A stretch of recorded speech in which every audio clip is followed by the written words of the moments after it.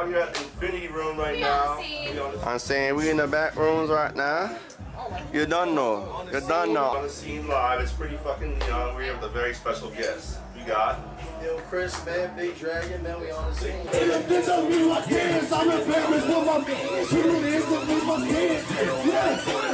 Dragon, yes sir, yes sir. So you're in Seattle, you're from Seattle, you're born and raised? No, I'm actually born in the South. I was in Oklahoma, Virginia Beach, word. Texas. Yes sir, yes sir. Very nice. That's where all my family's from. And then I migrated to Seattle. That makes sense, that makes sense. I feel like you got like a, I mean, you know, I've grown up in the Northwest my whole life and stuff. And Seattle's cool and stuff, but I feel like you bring a different kind of like edge to that. Like you got a little Seattle, you got, you know, it's like your culture. You got a whole different kind of broad horizon and stuff. And you know, if you don't know who Il Chris is, this motherfucker been out for years. I've known about Il Chris since I was like 18 years old. This motherfucker is a legend. He's worked with Ski Mask, Smoke, all these different artists. He's very tapped in, and honestly, he's someone that you guys need to know about because this is if you're gonna do it, you're gonna do it like this. This is the right way to do it. So, are you independent? Are you signing any labels? You have any publishing deals? I was signed before, but now I'm independent. You know. Yes, sir. Doing it right, man. Just going crazy, trying to drop as many releases as I can. Yes, sir. Trying to see out. So, what do you think about the music scene in Seattle compared to that in Virginia Beach? So, I mean, like Seattle, like you know, it's got heavy hitters that came from out there. You know. Yeah. Like you know, shoot, man, Nirvana. Yeah. Old grunge Sub rock, pop, you know. I don't know about hip hop though, right? No, but you had like the Blue Scholars that was like really big on the underground. Yeah. Then I think like Macklemore kind of came from that cloth. He did, yeah. My friend actually grew up with Macklemore. He played soccer with him and shit. Like over, I guess he kind of grew up in the hood. I don't know. He was off of like CD area. You know what I'm saying? So yes, sir. He's definitely doing his thing out there. I don't know about him being good at soccer though. Yeah, no, probably not. I don't know if he's a hooper baller or whatever the fuck. Yeah, I don't know if he's doing that. Shout out to Macklemore. Yeah, shout out to Macklemore. Brian Lewis really fucking putting on for the city. So what was that, to finish answering the question, what's the difference between like the music scene in Seattle and Virginia Beach? So like, much about the music scene. Seattle got like a lot of potential, but like, you know, in other cities, like, you know, they'll be having like people that's kind of on that already can give game to people that are coming up, but really we don't have that. I feel like, I feel like you are one of those people. Like from what I've seen, like you were working with some of these huge artists, and then you're just out and about, you're traveling, you're doing so me not being from there, I kind of got to see the range of the world before I got to Seattle, and then like me trying to get to Seattle was kind of like me having to like show them or show artists like how to do certain things. It goes on deaf ears because it's like, how do you show somebody something that's never seen something before, you know? Yeah, you can take a horse and walk, you can make it drink. Yeah, and I also feel like, I don't know about if it's all artists or just like artists in hip hop scene, probably a little bit of both, but I feel like people don't really like being told like, oh, this is how you're supposed to do it. So even though like they give you the advice, they're like, why would I listen to somebody else? You know, like kind of prideful. Yeah. So I mean, it's just about like dropping music, staying consistent. But like, I feel like Seattle doesn't have an outlet, and that's pretty much the problem. It's like, it's kind of like, is there a real outlet in Maine, you know, or like South Dakota? So, but like Seattle, it's like hit, like it just gotta find its way. And like other cities I lived in, like of course, like Texas, there's like a bunch of rappers that blew up. Like, I mean, the Clips and Pharrell are from Virginia. So it's like, but you understand they had to pave their own way too. And I just don't think you're gonna do that locally. And I think a lot of people from Seattle just stay there. You gotta move around. That's what I mean. You know what I'm saying? So 100%. Even like Portland, like got a Mine, he did it right. Mine, Danielle, Dodger, fucking. I mean, Yee was there for a little bit. You know, he fucking just took the fuck off and shit. So. I met Yee at a very young age out here. I bet. But here's the thing. That's what he did. He moved to New York. He moved to LA. That's what Emine did too. Dodger got signed to Interscope, moved out. Like you kind of get your bearings, you get your local crowd scene. Shout out to Lil Nextel, man. Oh yeah, shout out to Nextel. I know. He got all the new artists when they come up. Right. But yeah, it's just been, you gotta get your feet out. You gotta plant your feet right, like roots. Get your bearings. And then you gotta like branch out like a tree. That's the best way I can explain it. I mean, honestly, since you've been working with all these artists, and you were signed before, as you said, but you've been independent now. what like advice would you give to these people? Because it's like I feel like there's very few people in the game right now that can say they've worked, done all the things that you've done. You know, you're traveling, you're doing like big shit, big shows, you're getting flown out places, you're doing a lot of shit that people. I'll tell you, you gotta get on the scene live. Yeah, that's right. Yes, sir. That's how you gonna do it, sir. We're gonna blow you up. You know, you gotta get on the scene. Yeah. Don't be a player hater. Yeah. Don't be a scum-sucking player hater. Don't hate on just because somebody got a buzz. Yeah. Don't go on that tangent. Get your time. You know what I'm saying? Go get your shit on your own and reach out and like take every opportunity to rise up. You feel me? Yeah. I mean, that's the thing is like I've seen, as I said, you know, I've seen you out here for years and stuff. Like, how did you initially get in those rooms? Do you think? How did? I feel like you have an aura about you that. Okay, so check this out. So I was always doing my own events. You know what I'm saying? I was always throwing my own events. So you're flying people out and stuff. So yeah, so I was working a lot with like, okay, so like the first artist I ever booked was Currency. So like, there you go. That's already, and I met him at South by Southwest. It's going to South by Southwest. I booked him, then I met like Sir Michael Roggs and Smoke Dizza. And I brought them out to Portland too. So I kind of linked with them, and through them, like Mikey Rocks was like an underground like head. He was living in like Miami. So that Cool Kids, right? Yeah. Oh yeah. Shout out to Mikey Rocks. He introduced me to like Denzel Curry. I was introduced to him personally. Yeah, Rob Banks. He's a song with Rob Banks too. Yeah. I brought him out to Portland like a few months ago, but I saw that. Yeah. But like, I got tapped in with them, and I kind of started running with Ski Mask and Slump God and Pouya, and then so I kind of bridged the whole Florida way. You got Florida, you got South Florida, Broward County, all them cats. So I kind of came up under them, but like now it's like I feel like I could like branch on my own, you know. So that's what I mean.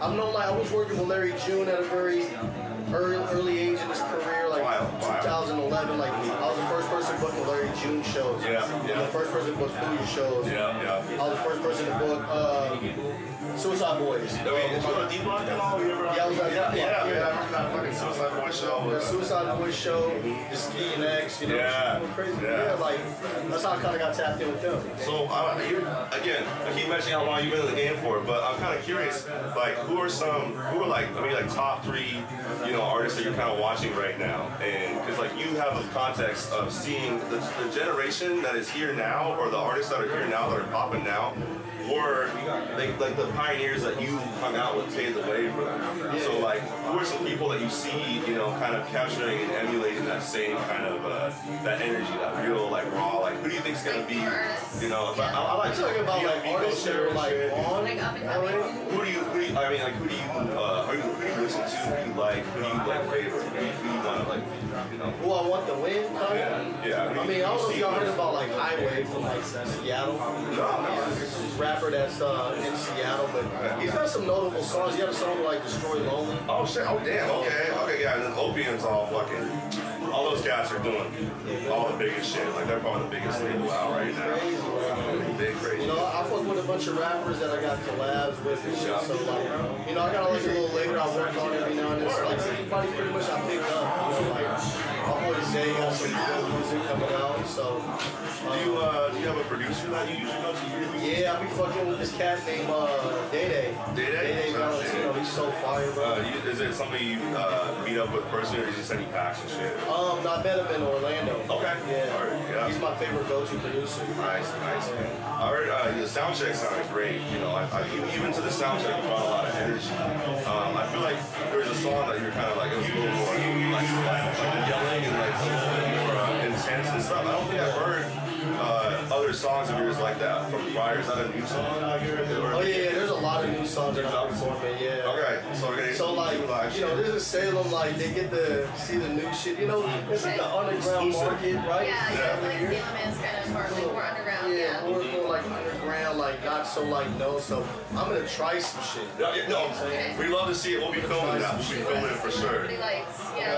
So are you one of those people who puts out a lot of music where it's like you just have this vault full of like different songs? I know some people who are like very like they spend a lot of time on like 3 songs, but then there are people who are like every day they make like 5 songs. How do you? I got so many songs, but here's the problem. I got a lot of songs, and I don't have a lot of songs out because a lot of these fucking DSPs and distribution companies, they're just real shitty, man. And like, my shit keeps getting flagged for the dumbest shit. And like, or like, I read some dumbass shit like, oh, like this, I don't know what Just it is. sample this beat, like something. It wasn't even that, bro. It was the dumbest shit ever. It said something about like, I went against some guidelines of the, of like, I don't know, like, just something just like, I think out of left field, like some weird bumpkin shit. But the name of that album sounds like another song or something. not even that. Like the shit is called Finessing in Paris, and I think they're like saying it's Was that when you were out? derogatory. Did you make that when it was out? Yeah, and they're saying it's derogatory, bro. Like towards, look at this shit. Look, let me show y'all right here. Look. That's wild. Look at this. Show the captain.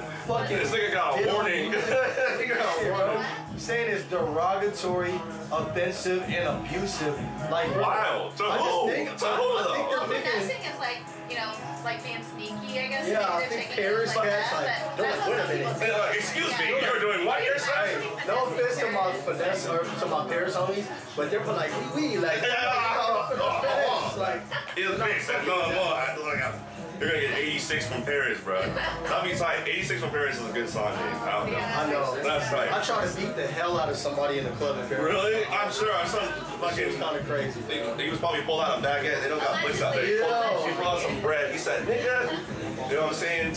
But like, we got there on some like, I know you're like really into fashion. You're, you know, everything you wear is always like, you know, top, upper echelon and stuff. Are you kind of like, would you consider yourself? It's like I know so many people that are musicians or artists who have music out who wouldn't consider themselves a rapper. They say I'm not a rapper. But what would you say maybe your title would be, or is it kind of fluid? I don't know. I just think like I'm like an innovator in the culture. Like Philanthropist. I really don't feel no other way. I feel like it's like a whole rollout. Like it's not just the music, it's not just the fashion, but just the way I like mold the shit together.